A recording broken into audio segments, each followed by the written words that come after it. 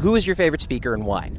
I would have to say Father. I think the topic of exorcism, the demonic, has been glossed over. In our modern world, we kind of tend to try and explain everything away. We do have to understand that, these things are real, and that sometimes people need help that's beyond medical expertise. And so it's a good reminder and lesson for everybody. Which one was your favorite and why? Well, for me, the Father was my favorite because of the way his conviction that he had. It was just so powerful. You could feel the passion, the love he has for his ministry. And more than anything, the info that I was getting, it was so educational. I learned so much there that I want to apply in my life. It gave me that push, that motivation. Anything? He talked a lot about the demonic. Is there anything that sort of struck you? Look, to me, what I liked how he talked he went in depth in that, because a lot of that, I haven't really heard a lot about. I've learned a lot about God, but talking about the demonic, it's kind of a topic that we kind of just avoid a little bit. And I like the fact how he went talking about the different doorways, how we open the door to the demonic and how we can affect that and how we can not open those doorways. I really like that. I liked how he went in depth with that. He brings in a touch of reality to something that we as supposedly modern enlightened human beings, as he said, don't take very seriously. I remember when I watched the movie The Rite for the first time, I had a lot of questions in my head, and then when I realized that he was the Exorcist of San Jose, and he actually came to my university, St. Mary's, when I was going there, opened up a lot of questions, the realities of spiritual warfare as it is. All right, please welcome Father Gary Thomas.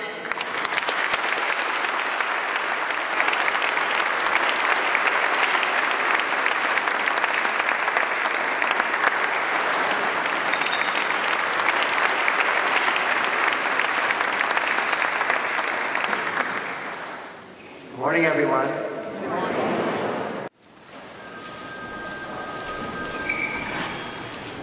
Please take a message.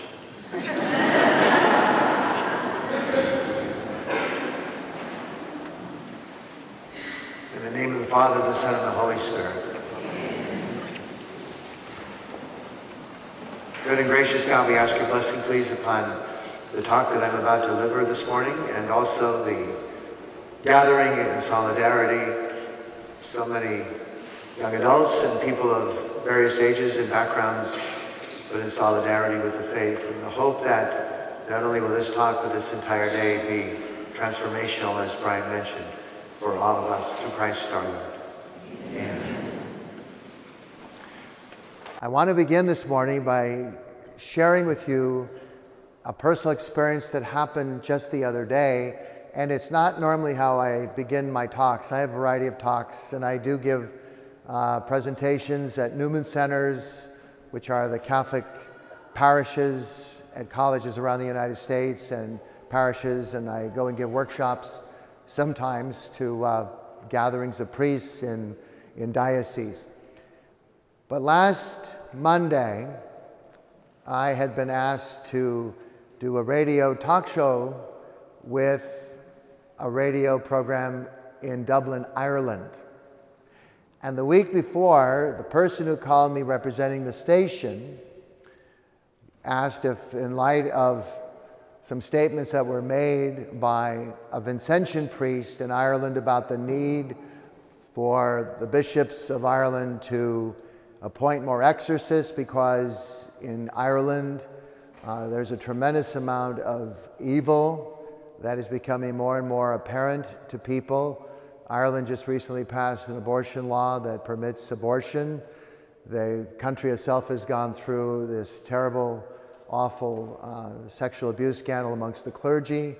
There has been a tremendous drop-off in participation in the life of the church in terms of Catholics.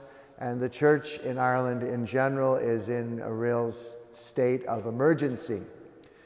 So when the man called me and said, would you be willing to come on this radio program and answer some questions and discuss this, I said, sure. And I've done this many times before. So the person who asked me was very congenial, very polite, very nice, very warm. The person who is the talk show host was the absolute opposite in terms of his personality, his agenda, and he was everything but gracious. And so when they originally asked me, well, how long could you speak? And I said, I said, well, what are you looking at? Well, could you do 15 minutes? I said, well, geez, 15 minutes is hardly very much time. If you want, I could do something like 45. So I did a 45-minute Q&A on this talk show. The man's name, I won't give you his whole name, his first name is Niall. And Niall, it turns out, somebody wrote to me the next day from Ireland and apologized for the manner in which I was treated on the phone. This man has been a very angry individual, claims some Catholicism, but really largely a rejection of it, and spent the 45 minutes basically trying to debunk the existence of Satan, and that aren't all of these manifestations and these claims, aren't these all simply about people who have mental disorders, and isn't all of this now the belief and the teaching of the church about Satan, wasn't that meant for a different time because people were not so educated? And because people are now very educated, there's no longer a need to have any belief in the existence of Satan or personified evil. So that was kind of the general gist of the specific questions. But every time I began to give an answer, he would interrupt me. And so finally, after the third interruption, I said to him, I would be most grateful if you would stop interrupting me so that I could actually finish the answer you're seeking before you ask me another question. And then I went on to say, this entire interview has been dripping in sarcasm and snarkiness from the very first moment you asked me the first question. And he says, well, yes, I am. I am very skeptical. And I said, well, actually, the antiphon at the School of Exorcism in Rome is that the exorcist must be the ultimate skeptic. However, what is not at all skeptical is that not only do we teach and believe in personified evil, but we also have the scriptures which we believe to be the truth of the mind and the heart of God. We have the scriptures as our resource and our reference. So then, to take it to the next level, he says to me, well, how do we know that Jesus was the Messiah? There were many Messiahs in Jesus' day. And what makes Jesus so special? So, of course, my Catholic blood was beginning to kind of percolate a little bit, and also in the same breath, I'm a public figure, and I'm a public servant, and I'm not sure how far this radio station in Dublin broadcasts, but I was not going to let this man, in a sense, kind of get under my skin, so to speak. I said, the difference between all these messiahs and Jesus is that Jesus is the Messiah.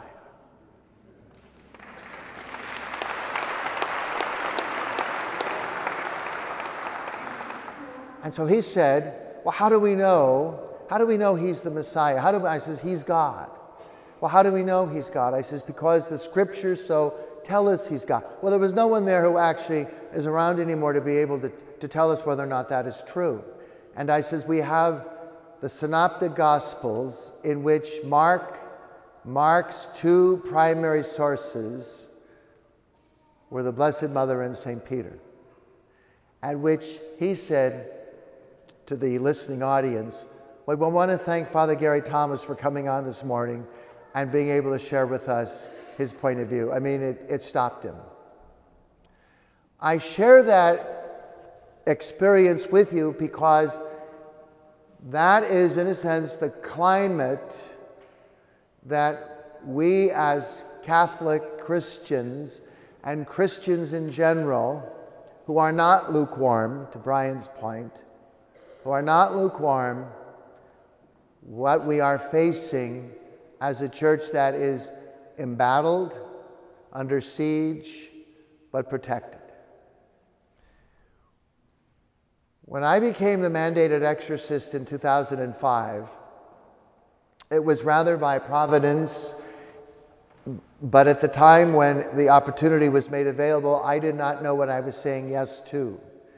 I don't have any regrets about becoming the exorcist and saying yes. When the opportunity presented itself, I said, I could be the exorcist. I believe in the personification of evil. I could do that job. Now, that was what I said. I realize it's a ministry, but it was a very flippant, offhanded conversation with a priest who had been asked by our bishop and had politely said no.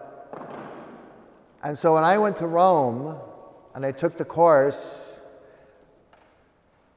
one of the people I met at the course, there were 3 Americans in the course, mostly Italian priests, African sisters, Matt Ballio, who wrote the book and the movie, and was the book that was then later became a movie, happened to be the only lay person who was taking this course simply out of curiosity. And so what was most apparent was that while I was taking the course, the other person who was there, the other American, happened to be a Franciscan priest who was working under an exorcist in Rome, and who would come and tell all of these incredible stories on Thursday mornings at class. So to make a long story short, I went out and found an exorcist, Father Carmen de Fipolis, a Capuchin, who then I worked under for 3.5 months, and I observed about 80 exorcisms. So that when I came home back to the Diocese of San Jose and assumed my current pastorate, I had a real basic, but I think a very solid grounding in what this ministry was about, is about, and at least to begin to recognize some of the signs as well as some of the doorways that people open, most of the time through no fault of their own. But in the culture in which we live now, the faith optic of many of us has grown increasingly thin. So, because of the movie and the book, I get emails and phone calls from all over the world. Now, I'm only responsible for the people of God in my diocese. However, very, very often, when people are calling from around the United States or even outside the United States, or more often than not an email, they are experiencing a kind of suffering that in some cases social science has not been able to help them, or even the local church hasn't had any kind of apparatus that would give them the kind of pastoral care that they need. And so because I happen to have a list of the confidential list of the exorcists in the United States, or at least one that's relatively recent, what myself and my team attempt to do is to direct them back to their local church. So very often the first question that I get asked on the phone, the first statement that is made on the phone is, "Father, I need an exorcism." And my pat answer to them is, I don't do them on request. There's a protocol.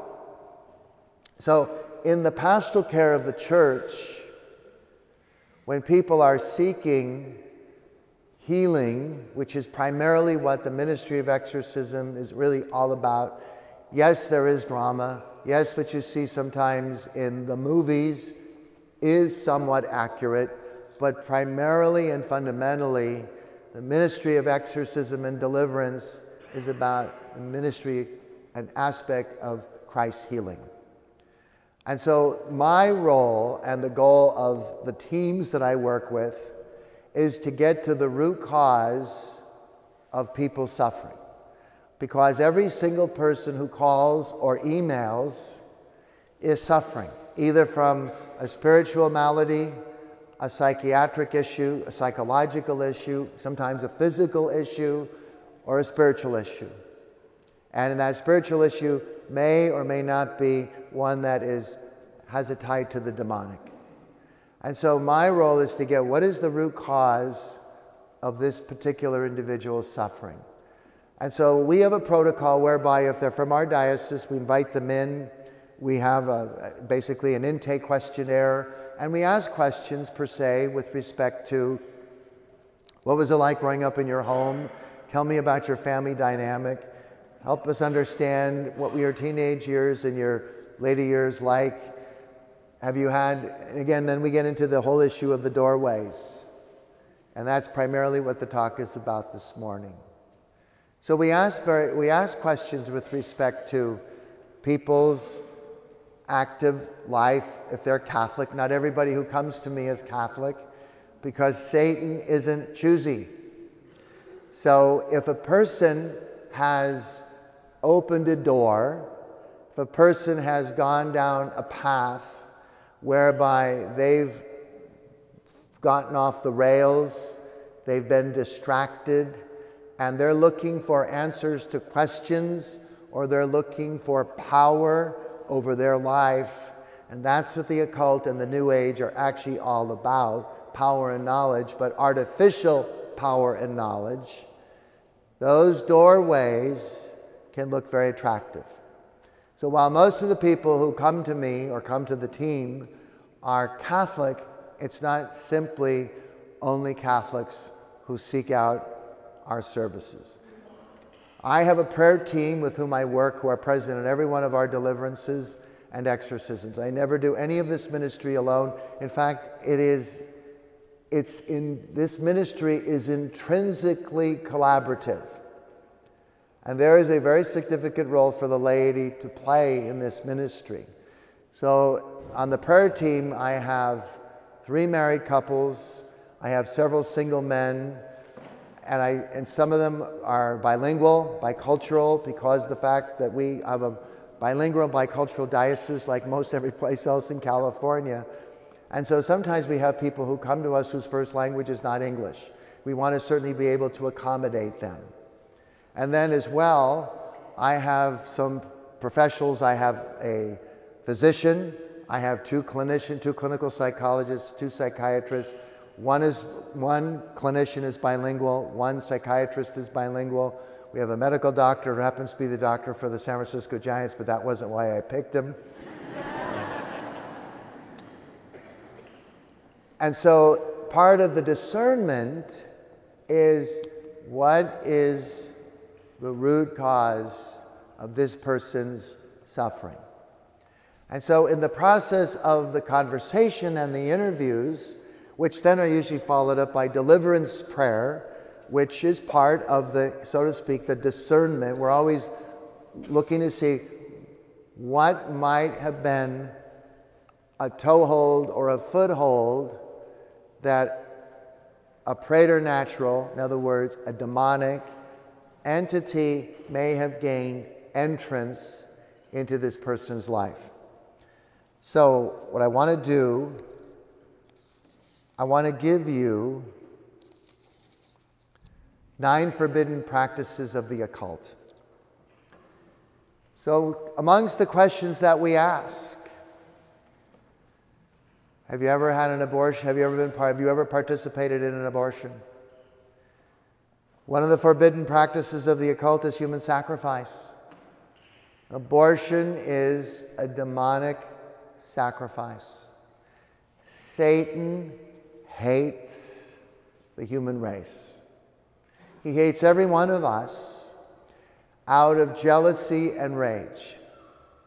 So where, in fact, did this intelligent being Satan, where did he come from? I was in the classroom at our school yesterday teaching our kids, and one of the kids in the 4th grade said, well, why did God make Satan?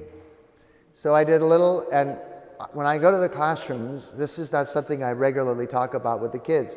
We do oftentimes a question and answer, but the kids were curious. So I'm always trying to speak to them at a very child, age-friendly level. So I was able to answer that in a way that was not scary, was not spooky, where they would go home and tell their mom and dad or something that their mom and dad might be concerned about. I said, God didn't create Satan. God created Lucifer, which means angel of light. And Lucifer's rejection of God was out of a sense of jealousy and envy because of God's decision to create the human race, of which we are of a lower nature than the angelic. The angels are more powerful than we are, they're more intelligent than we are, their sense of free will is much keener than ours, and they have no corporeal bodies, they're pure spirits. But in the 12th chapter of Revelation, it gives an account of how the rebellion in heaven took place, and Michael led the angels against Satan and a third of the realm who were opposed to God's sovereignty, all because of the creation of the human race. And so Lucifer's name became changed, not by something per se in the Bible, but the word Satan comes from the Hebrew Satan, meaning adversary. And so as Lucifer no longer was in league with God, he became opposed to God. And therefore his relationship with God changed, thus his name. So, abortion, human sacrifice, that very much was in line with what was going on in the Old Testament prior to Jesus, as it applied to cultures in which the Israelites, who later became the Jewish nation, became engaged with, entangled with, intermarried with, and oftentimes in the history of Israel, they themselves became very idolatrous. Another doorway, which we would certainly ask, would be about divination, and so the manipulation by demonic forces. And so very, very often, and I have to say, in the ministry that I'm involved in now, before this began 12 years ago, I knew very, very little, if almost nothing, about the activities of Satan in a fashion that I can speak about today. When I was pastor in my former parish at St. Nicholas in Los Altos, I remember when the events of 9/11 happened, and I preached at all the masses that weekend on how 9/11 was a demonic event. Why? Because of the premeditated nature of what those 19 men, and probably many others who were part of radical Islam, attempted to do in trying to kill as many people as they could at one time in a very premeditated way. A couple years later, when the events at Columbine High School happened, I also preached at all the masses that weekend, again, on Columbine being a demonic event. Why? Because the two young men who were the perpetrators of that mass homicide were both involved in the occult. And so the doorways that we listen for, we talk about divination, we're talking about expressions and rituals that, in a sense, are cheap imitations to help for people to be able to get answers to questions that sometimes traditional prayer doesn't answer in the immediate. We live, this is no secret, we live in a culture now that is highly technological. People know, including me, we all know information on a moment's notice.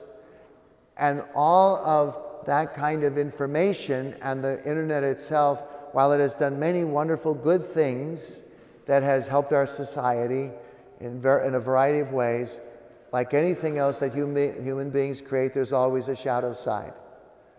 And so the questions that we would ask after we get through the whole issue of tell us about your family background, tell us about any traumas that you've experienced in your life. For example, sexual abuse. 80% of the people who come to me or come to our team are sexual abuse victims. That's a soul wound. Satan is always looking for people who have broken relationships or no relationships. And very often that wound serves as the doorway through which a demon or some other kind of malevolent entity can gain a kind of legal toehold. And so very, very often, as the faith optic of our Catholic culture and the culture in general, as it applies to issues that are pagan, and that was mentioned in Brian's talk, people oftentimes have been drawn to conjuring instruments such as a Ouija board, which looks very harmless. You can buy them in a toy store. Now, yesterday in the 5th grade, when that came up by one 5th grader, he talked about Ouija boards in a way that made me most uncomfortable and worried, because he knew way too much for a kid his age, as he was sharing with me what the Ouija board was about, which I'm going to go back and have a conversation with him in a very genteel, pastoral way and say, what do you know about Ouija boards? Why are you playing Ouija boards? And what can I do to persuade you not to play with the Ouija board? Because it looks harmless. And in the perversion of Satan, there is what we call spiritual warfare. And what is involved in spiritual warfare is the cosmic battle between God and Satan. And they're not equals. This is not like the New England Patriots going up against the Philadelphia Eagles. This is not like the San Francisco Giants going up against the Los Angeles Dodgers. Satan is a preternatural being created by God. God is sovereign. God is divine.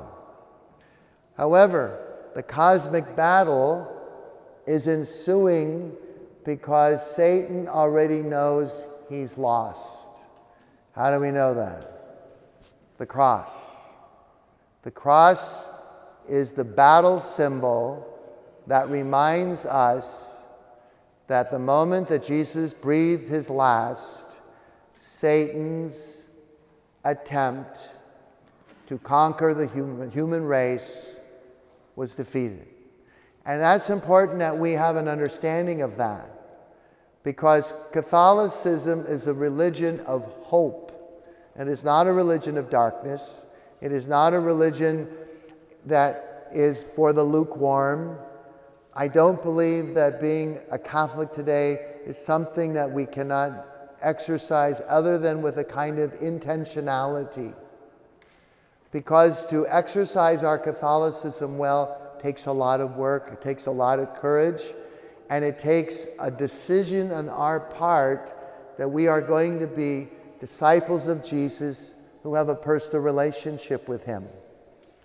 And so when we begin public prayers, we began when I began prayer and when Brian ended prayer, we begin with the sign of the cross. We take all these symbols, we take them for granted oftentimes. We don't, and I would include myself as well, especially since I've become the exorcist, we don't take into account the power of those symbols when you press them up against the power of evil.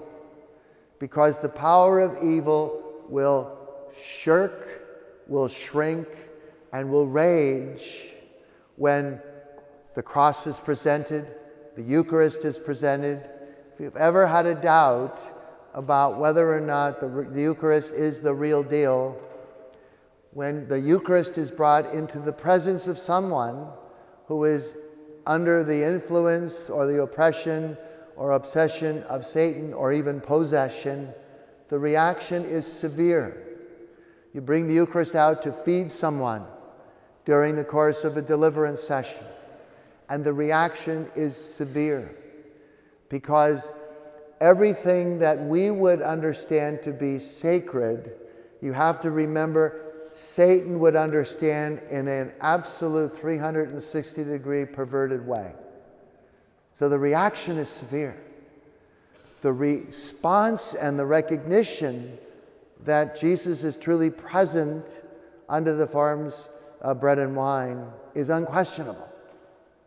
And when he uses those words that myself or Father Manuel or any priest prays during the celebration of Mass, the words of institution, "This is my body, this is my blood," This is not a symbol of, this is. And do this in memory of me. Why? So we don't forget to be thankful for what the cross is about. The cross is about Jesus defeating Satan, sin, and death, and it leads to our salvation. That the moment that Christ died on the cross and then several days later rose makes it possible for us to rise as well.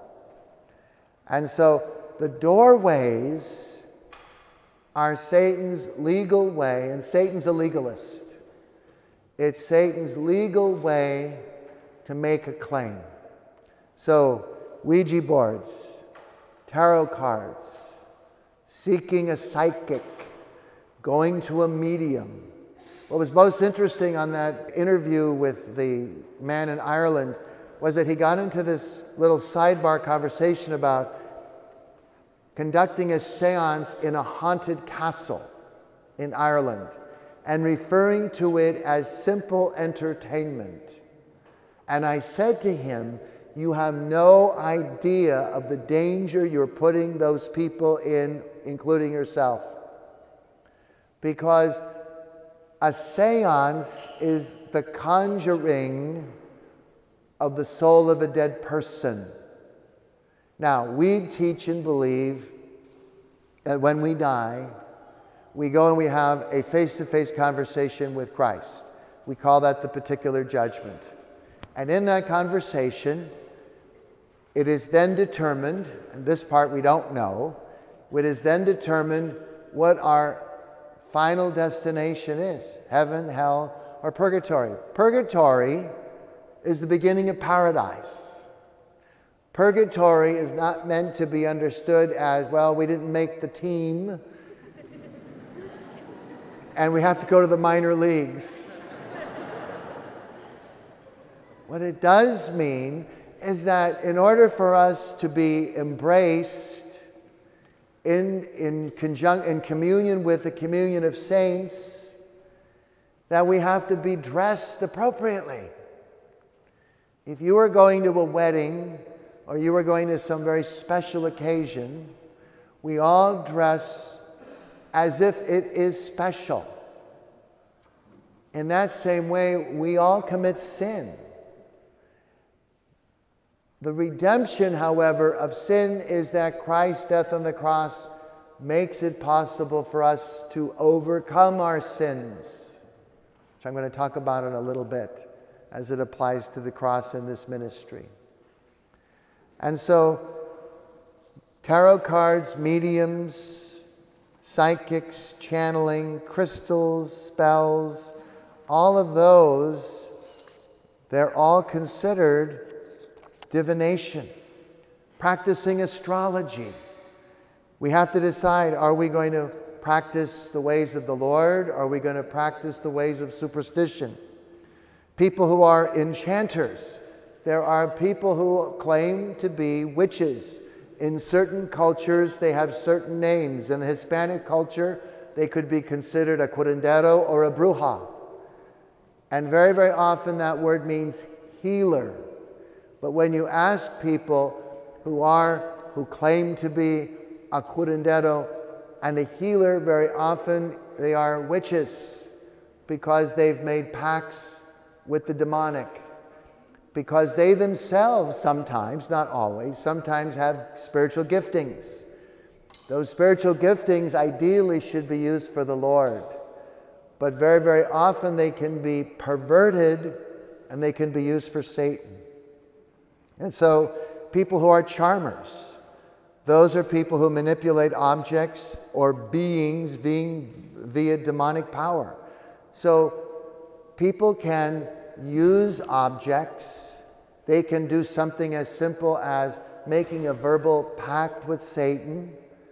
They can go to someone who has certain powers, or they claim to have certain powers, and make a pact with Satan. And then in that relationship, and that's what a pact is, it's a relationship, that sometimes people are deluded into believing that that kind of power is power. There is no free will when one gets involved in any kind of relationship with Satan. It's like belonging to the mafia. Once you're in, you can't get out. There are people who are wizards, and I've had people come talk to me about, I went and saw a wizard, a practitioner of magic. Well, what happened in the magic? Those are the kinds of questions we ask. You know, people who are involved in certain kinds of energy, such as going and getting involved with a Reiki master. Reiki is a kind of healing system that's based on ancient Tibetan knowledge discovered by a Japanese theologian. And in Reiki, there are always what's called spirit guides. Well, who are those spirit guides? And then, of course, there's Satanism. Now, Satanism is becoming more out in the open. 30, 40, 50 years ago, it wasn't that there were no Satanists around. It wasn't that all of a sudden this is kind of a new 21st century phenomena. It's just that those who practice Satanism now don't no longer see this oftentimes as being very secretive.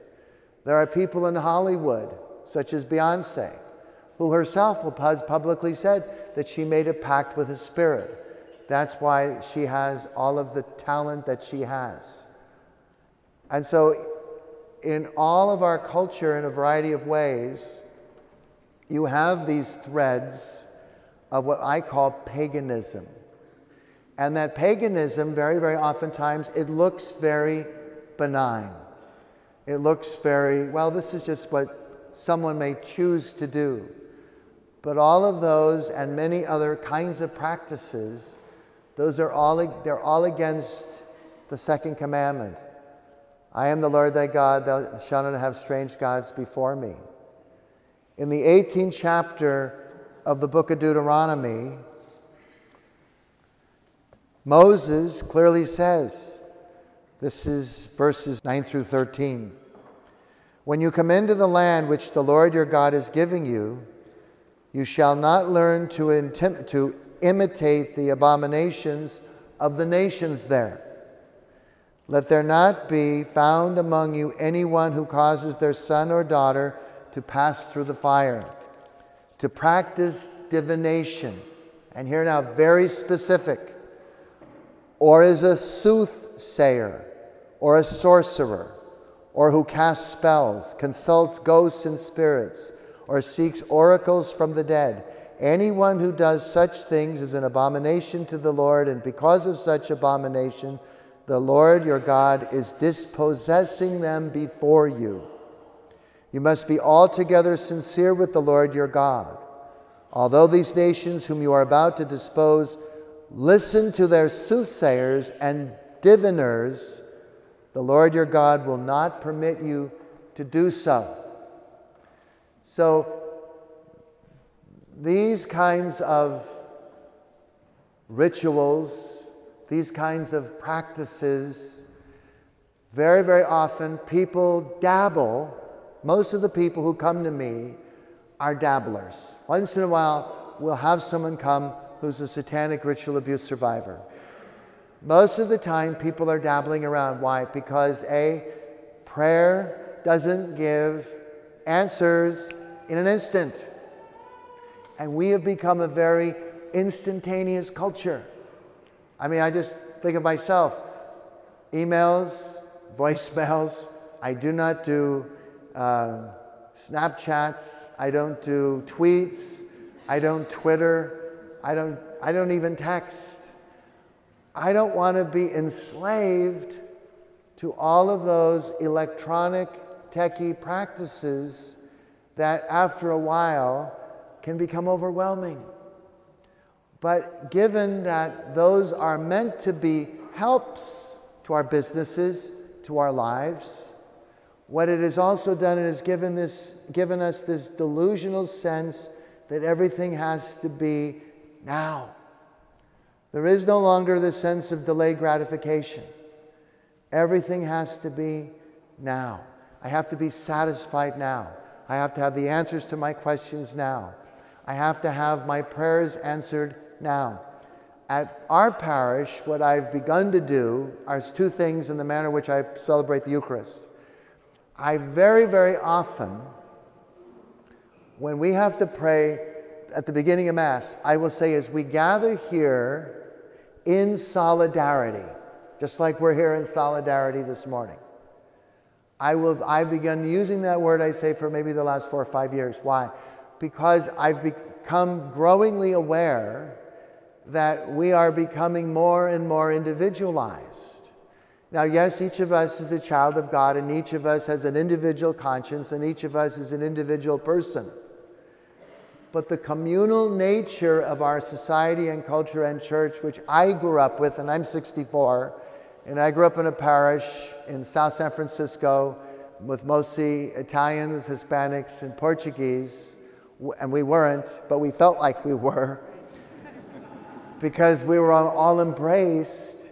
There was a communal sense that's very much at the heart of who we are. We are relational beings.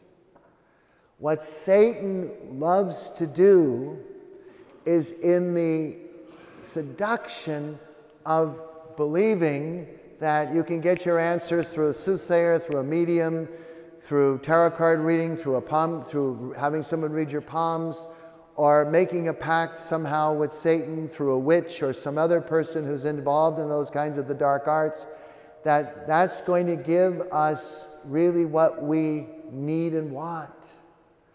What we need and want as people who have been made in the image and likeness of God is relationships with each other. What Satan does is that he isolates. And I know this happens because when people come to me and tell me, I need help, I think I have something spiritually wrong with me, I have something demonically, I believe, whether they do or not is beside the question. What that does, it isolates them because they don't know who to go talk to. Because if they use the D word or the E word, people run for the hills. They want nothing to do with them. And they think they're crazy. So when I go and give workshops to the clergy about how to pastorally care for people who come who are suffering these maladies, whether they're imagined or real, one of the first things I say is, you do not blow them off.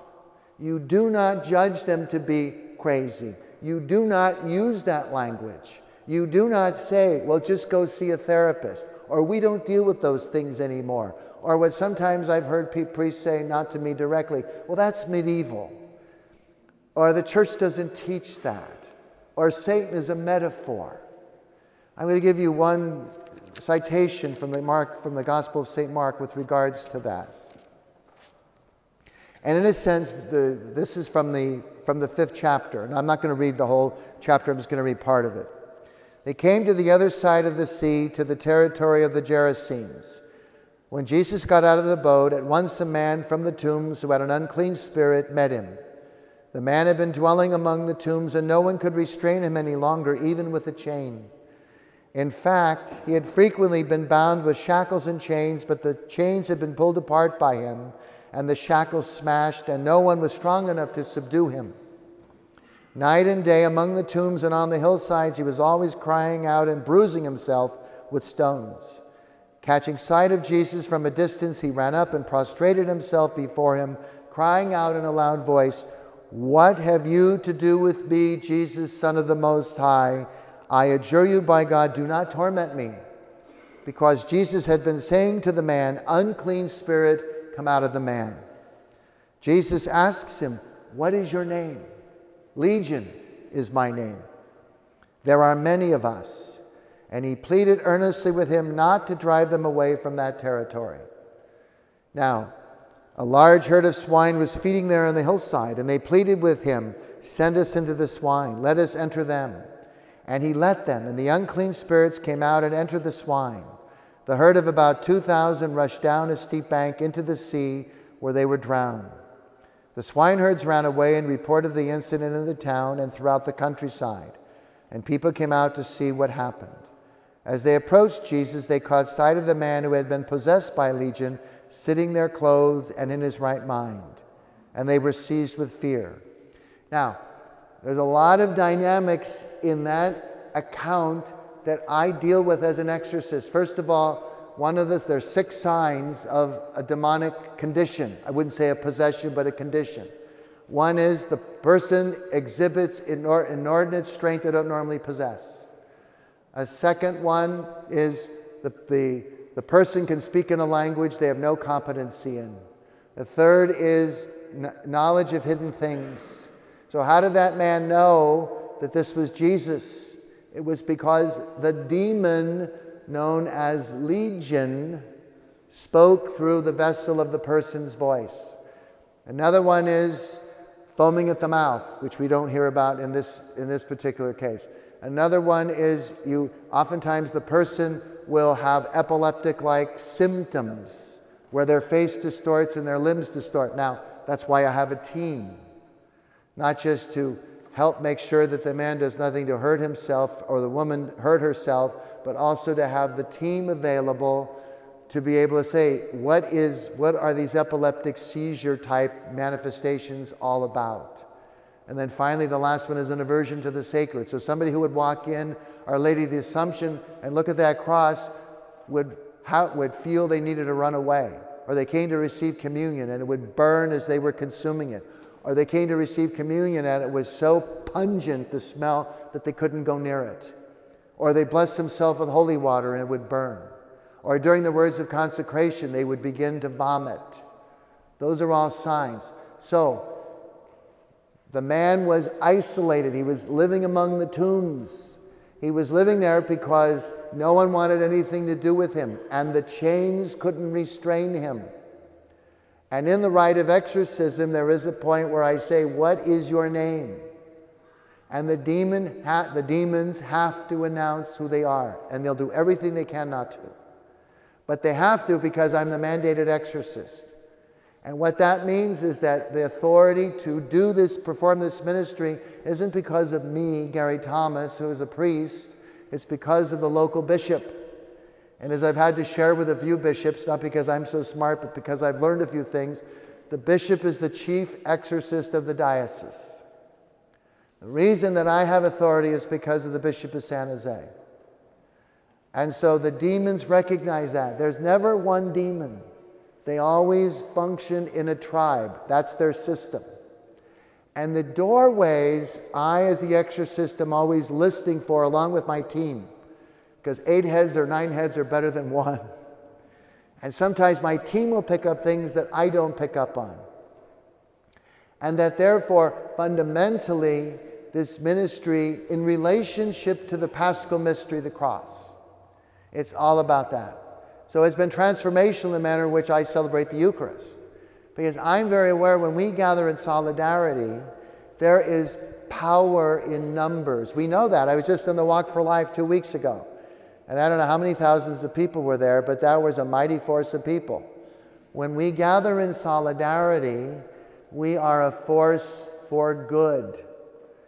And that therefore, as I say to our people, when we gather in solidarity for Mass, I want people to realize you're not here celebrating the Eucharist by yourself. Because Catholicism is a communitarian religion. And what makes it a religion of hope is that the symbol of Christ crucified on the cross, which may look like he's dead, in fact is a symbol of life. That's why the Stations of the Cross, while they might look macabre and they might look like they're all about suffering, the Stations of the Cross, in a sense, that surround the assembled body of believers, is meant to say that we too are on a journey of faith just like Jesus was, and that journey of faith sometimes involves suffering, and that journey of faith sometimes involves surprises, but that journey of faith is always going to, if we believe, that journey of faith is always going to lead us back to the home from which we came, heaven. Now, I mentioned about the 9 different practices of the occult. I want to give you 4 ordinary means of protection. I like to do things in numbers. I can remember numbers. A faith life. We have a relationship with our Lord. And that determination, that decision on our part to have a relationship with Jesus, to believe that he really was true, was, is, and forever will be, that relationship, in a sense, it's what gives us our purpose in life. What I tell our kids at our school, and they've heard this so many times now, what is the number one goal in life? To get to heaven. They know that. That's our goal. Jesus gives us our life and gives us his presence and revelation in spoonfuls, because to get him all at once, we wouldn't be able to deal with the glory of God. It would be too much. And so we get God in spoonfuls through relationships, experiences, ideas, and events. So we have a faith life. And how do we feed that faith life? We have a prayer life. It's like the people you're closest to. How do you get close to them? How do you maintain those relationships? You have to spend time. In the same way we spend time in the Eucharist at adoration, we spend time in private prayer, we spend time with the sacraments. We spend time with one another, because God, the presence of God is found in the church, found in the scriptures, found in the sacraments, found in the person of the priest standing at the altar, in the person of Christ, found in nature. In order to have that faith life and prayer life, God orders our life in such a way that keeps us on a path toward heaven. That's the moral life. It's basically, how do we live? How do we make decisions about what's right and what's wrong? How do we know what's right and what's wrong? We have to have a formed conscience. How do we have a formed conscience? Through prayer, through the teachings of the church, through Bible studies, through being able to educate ourselves. And then what's the armor that keeps the moral life, the prayer life, and the faith life together? It's the sacraments. For us as Catholics, there is an arsenal that makes it possible for us to be protected from the onslaught from the evil one. I don't present these things to say the world is all gloom and doom. It's not. It is to say that we need not take these realities for granted, and that these are not metaphorical. The scriptures are the truth. We live in a society and a culture now where we hear about fake news all the time. So very often now we don't know what's true and what isn't. This is true. The scriptures are true. We can depend on their veracity, which is why when the fellow from Ireland the other day was saying to me, well, Jesus is just one of many messiahs. How do we know that he is? I said, because he's God. Well, how do we know that? Because the Blessed Mother and Peter, the primary sources of St. Mark, were the ones who provided Mark with the testimonies that gave truth to Mark. And Matthew and Luke are both based on common sources. Now, we are also blessed in that arsenal to have the Blessed Mother. And the Blessed Mother is the real deal. And I oftentimes will pray to her with our team and invoke her. And say, I need your assistance in this deliverance. And she does show up. Now, I don't see her, but oftentimes the person we're praying over will say, I'll say, do you see her? And the person will say, no, but I smell her, or I feel her, or I sense her. And we call upon Michael and the angels. Why? Because they're also part of the army that not only was at Christ's disposal and the Father's disposal and the Spirit's disposal, but at our disposal because of the baptism that links us with Christ. And the saints we call upon as well.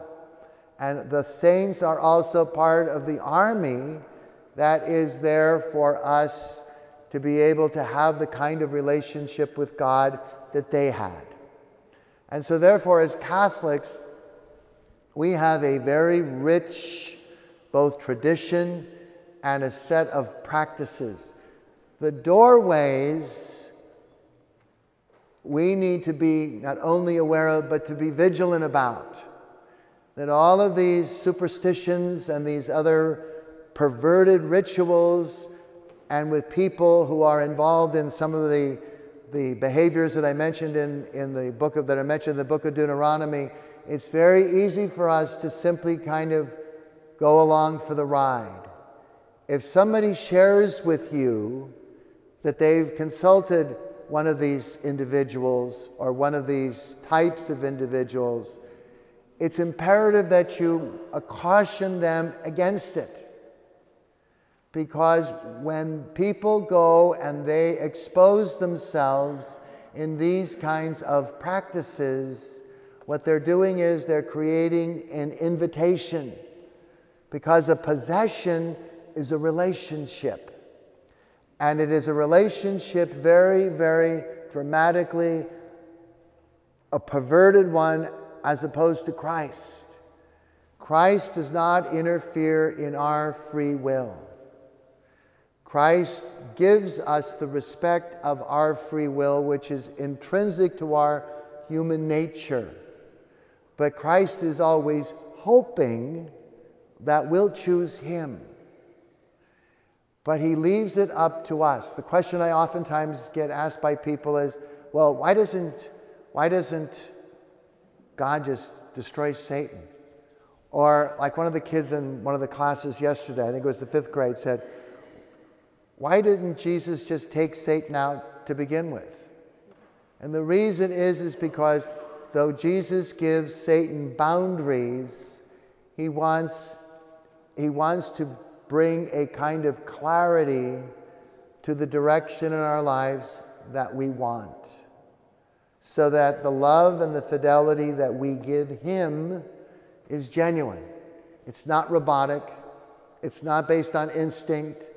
It's based on free will. Those doorways are very powerful. When I've had people who've been part of satanic ritual abuse come to my door, and they share with me, and they share with our team, some of the incredible traumas that they've undergone, which is all about mind control. That's all that it's about, mind control.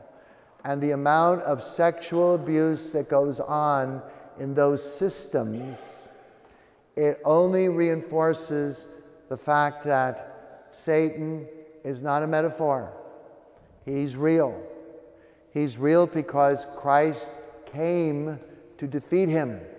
Not the metaphorical understanding of him, not the symbol of evil, the person of evil. That's why it's so important for us as a church to recognize that there is great hope. The work that I do, separate from my work as a pastor, the work I do is fundamentally about healing.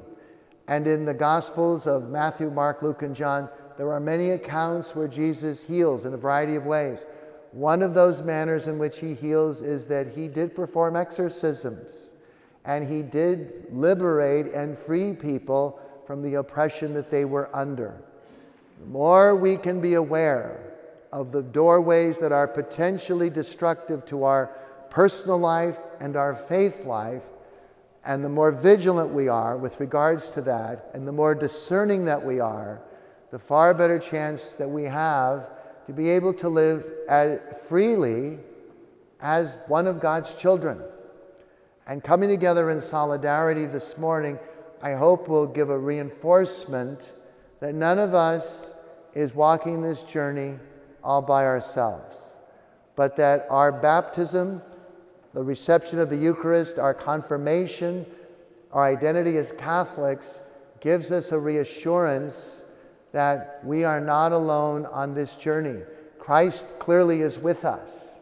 But when we know that there are other people, other fellow Catholics of various ages, who as well want, yearn for, hunger for, and desire that relationship with Jesus, because he is the way, the truth, and the life. The news that we oftentimes hear today, we're not so sure about.